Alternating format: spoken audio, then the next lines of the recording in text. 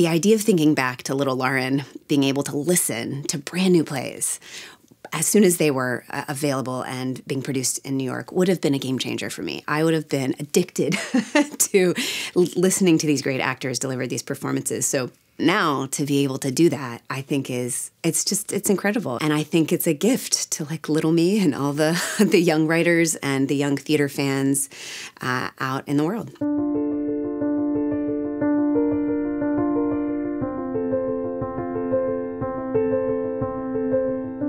Audible Theater started because our CEO, Don Katz, is a lover of theater, and he wanted to find a way to enter into the theater space, create more opportunity for theater artists, and to get their work out to a larger audience.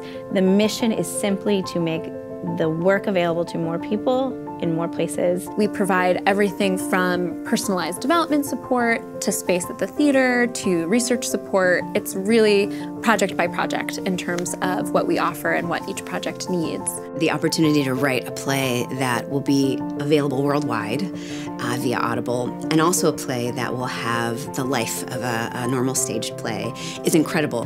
The ideas that they're writing for a listening experience specifically, I think they are really excited about that. I think that's a new medium for most of them and a new challenge that kind of delights them. So I found myself having to grow a lot as a writer, figuring out how to put all of that complexity into a space where you don't have the visual.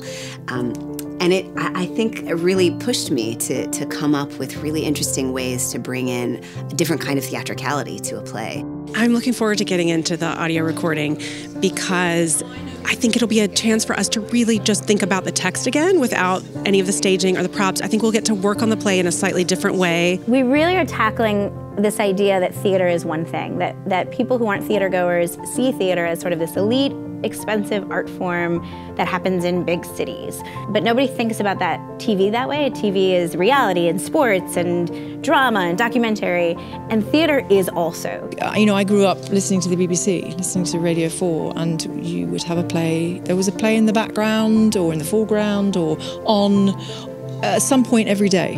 And this, I feel like this is making that space for that again. Not just in this country, of course, it's in the world. Audible is the world.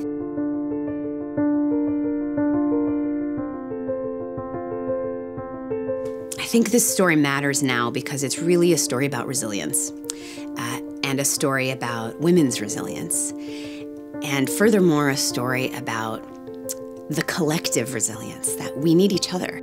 This play stops everything and arrests it at a moment in time when history was really unfolding. When somebody listens to an Audible Theater recording, I hope that they're inspired and delighted and intrigued by what theater is. And I also hope they just have a good time.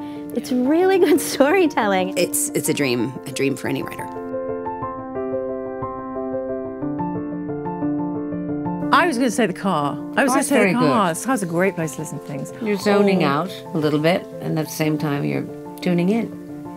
I think the ideal listening environment for the half-life of Marie Curie would be outside, somewhere near or next to nature. I'm going to say dusk, just so you can get a little glimpse of those first stars maybe at the end.